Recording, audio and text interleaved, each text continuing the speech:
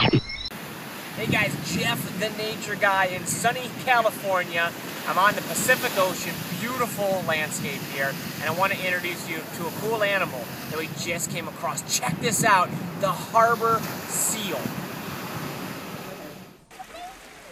Alright guys, so what you're looking at here is the harbor seal, pretty common on the Pacific coast. And what's so cool about these animals is they can get pretty good size, but they're not huge, about 300 pounds. And obviously that's big, but it's not as big as some of these other marine mammals can get. Now keep in mind that these seals spend about half the time on the water, and then half in the water, and then half their time on the land, like you see right now. What they're doing is they're hanging out on this rocky outcrop, of course, resting a bit. And they're going to go in the water, and they're going to go, of course, search for food. And these guys are going to eat a whole bunch of things, from fish to squid, even octopus if they're able to get onto them. Now, they're what we call opportunistic, meaning they're going to eat pretty much whatever it is that they find. Now, when you look at their colors, of course, they kind of have this grayish color, a little bit of white. What's interesting is the farther up California you go, sometimes the redder they get, especially in San Francisco area. And it's believed that some of the different elements in the water, metals and things like that, pollution,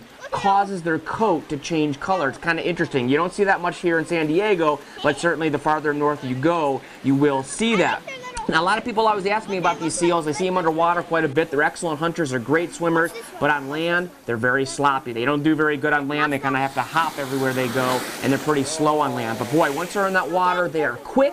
They can actually swim about 1,500 feet down, so they can go pretty deep. And get this, when needed, they can hold their breath upwards of 40 minutes. That's pretty long. Typical dive, about 7 minutes though. But they are so cool. They're very, very loud. The babies that you're seeing in there right now are about 3 months old. They usually have their babies in about April. And so these ones here are about 3 years old. But they are a lot of fun to watch. A lot of cool things going on here at the coast of California.